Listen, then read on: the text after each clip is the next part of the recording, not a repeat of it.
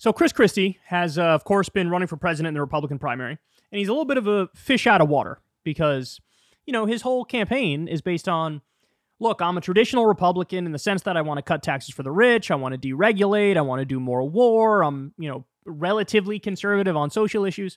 He has all those positions, but he also leans into, I don't like Trump, I hate Trump, Trump tried to steal the election, Trump is a criminal, that's not okay, what are you doing? Why do you idiots support him? This is dumb, don't do that. And as a result of him going after the person with the plurality of support in the Republican Party, maybe majority of support in the Republican Party, his side hates him. So Chris Christie has more supporters among resistance liberal MSNBC viewers than he does in the Republican Party. Now, having said that, New Hampshire, one of the early contests, likes to fancy themselves very independent thinking state, and he's doing well in the polls in New Hampshire, relatively speaking, maybe in third or something like that. But look, his days are waning here, right? It's going to get to a point where he's probably going to have to drop out. But clearly he's frustrated. Maybe he thought he would have a better chance of breaking through or making a stronger run at it. But he goes on Hugh Hewitt's radio show. Hugh Hewitt is the world's worst radio host. He's moderated some of these debates. He asked the dumbest questions you've ever heard. He was prodding the candidates about why isn't our Navy big enough? Gosh golly. And he kept pressing on that same question. Terrible. He's just a dumbass. Anyway, he has on Chris Christie, and this is hilarious because Christie sort of snaps at him and thinks he's really annoying. Watch this. Have you ruled out no labels?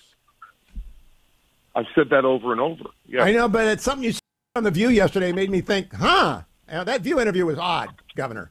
I thought you were kind of hedging your bet there. So it leads to this question. If it's Donald Trump, Republican nominee, against Joe Biden, Democratic nominee, who will Chris Christie vote for? At this point, I wouldn't vote for either one of them. What would you do? I'd vote down ballot.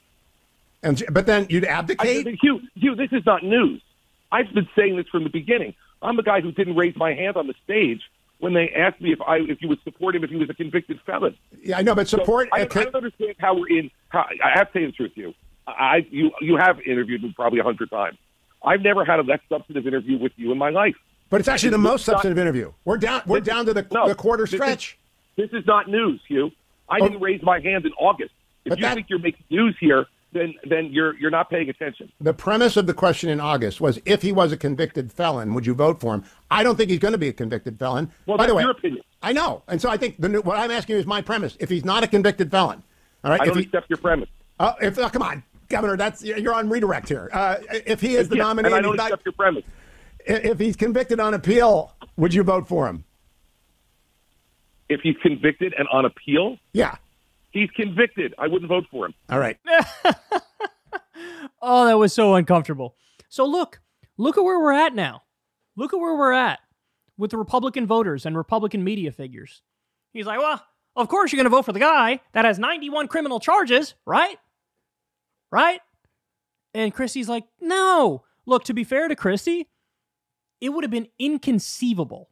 Go back just to frickin' 2015, 2016. Back then, Republicans were saying, if somebody's a presidential candidate or a political candidate and they're just under FBI investigation, never mind, not indicted, not convicted, not charged, just under FBI investigation, they should be kicked off the ballot completely because they are being investigated. Because Hillary was under FBI investigation. They're like, that's it. Done. Over. Law and order. Law and order. We don't want any stinking criminals running the thing. Now you have a guy who was just found liable of committing fraud in New York. Business fraud, tax fraud, insurance fraud.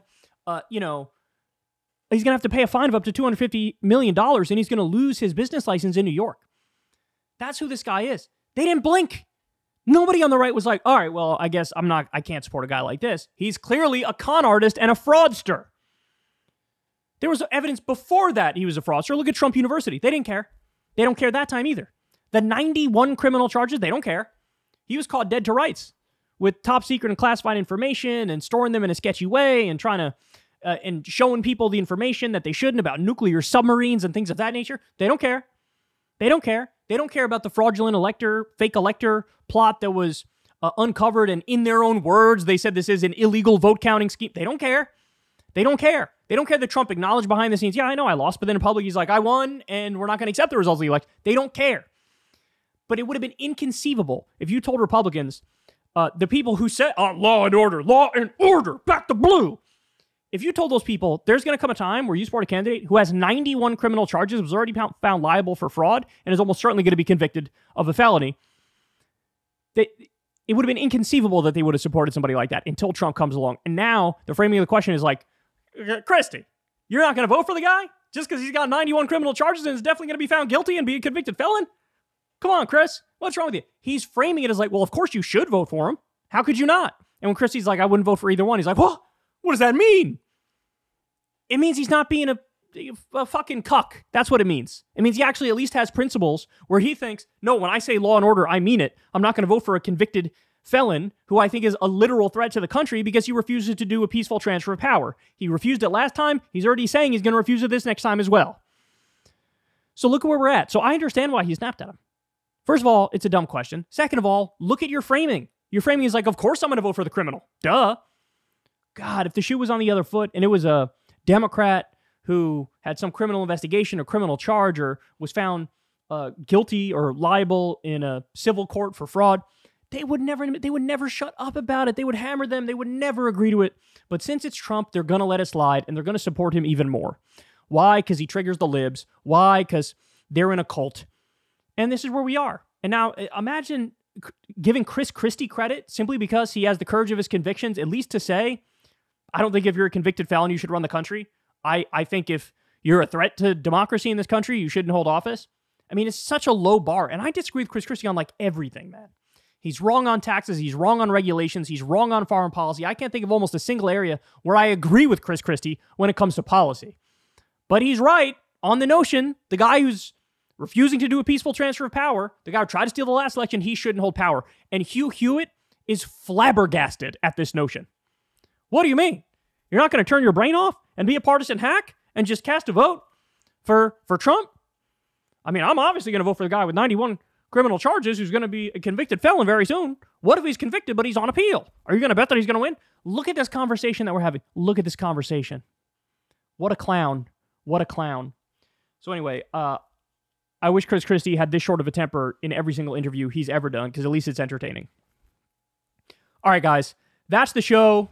I love y'all very much. You know the drill. Everybody, please subscribe to the channel, like the video, click that bell icon so you get a notification every single time a video drops. If you'd like to, you can support the show on Patreon. That link's below, or you can tip on YouTube. There's a thanks button below as well. I've never had a conversation with an advertiser. You guys help fund this show from the ground up. I deeply, deeply appreciate it. Thank you to everybody who does support this show. It means the world. And that's all I got for you guys, man. I'll talk to all y'all tomorrow. Hey, y'all, do me a favor and like and subscribe. It helps out big time in the algorithm. Click the bell as well for notifications when videos drop. And watch that video on screen right now. You know you want to.